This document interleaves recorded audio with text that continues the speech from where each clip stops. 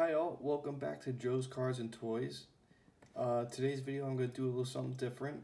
I've been watching The Last Dance on ESPN, the documentary about Michael Jordan, and it reminded me of the best pull that I ever got out of a pack. And it is this 2009-2010 Upper Deck Draft Edition Michael Jordan autograph, and it's numbered 23 out of 25. Definitely the best pull I've ever got in my life. Still have it to this day, obviously, and probably should get it slabbed.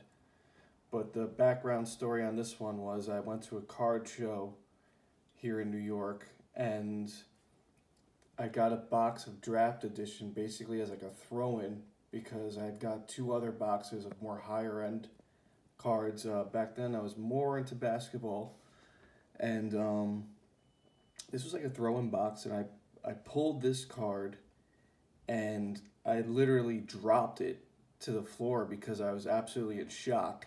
Luckily, it didn't cause any damage, but I was in shock. And then when I saw it was number 23 out of 25, that blew me away.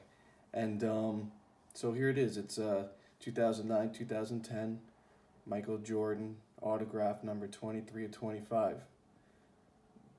What do you guys think that this would sell for now with the surge in Michael Jordan cards? Leave your comments down below, and please like and subscribe. Thanks for watching.